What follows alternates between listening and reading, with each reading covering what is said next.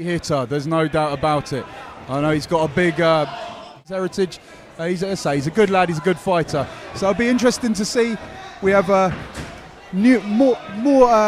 less experienced fighter in Emil, but he's climbing the fence here. Yeah, Danny, I mean, again, it's times like this where the experience can come. When you've been in these positions, you know what's going to work, you know how to, what to do. If it's not working, you know a different technique that you can use to get out of it. So that's where I think as the fights go on, and as you know, more of it goes into more different styles. When you've got the grappling, you've got all sorts.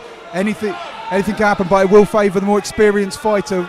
Oh, they got a little overzealous on the. I nearly ate my words right there. Start stacking, but he's landing some bombs, and Emil's squirming, looking to pull him in nice and tight.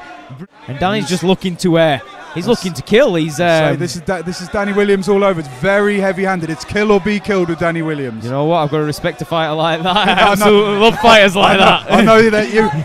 From seeing a couple of your highlights lately there, Danny, I know that, yeah. It's kill or be killed. Go out swinging. And look at these hammer fists. And he's dropping some bombs here. Take him down and let it rain. It is raining right now. All in Danny Williams' favour here.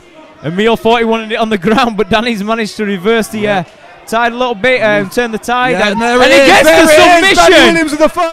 Your winner by